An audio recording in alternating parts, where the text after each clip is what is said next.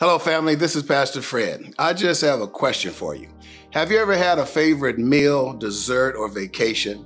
One day it failed to be the same. I want to refer you to Hebrews 13:8, which says, Jesus Christ, the same, yesterday, today, and forever.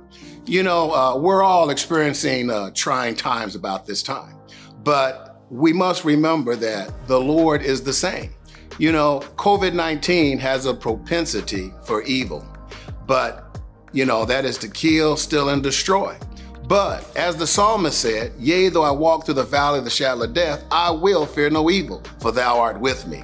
We need to embrace the confidence of that statement and will not to fear. To be perfectly honest with you, the children of God have always cried out in a time of crises. As an example, Moses at the Red Sea, crises. Daniel in the lion's den, crises. Shadrach, Meshach, and Abednego facing King Nebuchadnezzar. And of course, there was the children of Israel when they were facing a crisis where David came and beheaded the giant. And my favorite is Joshua and the children of Israel warring against the Amorites. And this is what scripture said, and the Lord caused the sun and the moon to stand still, so his children could win.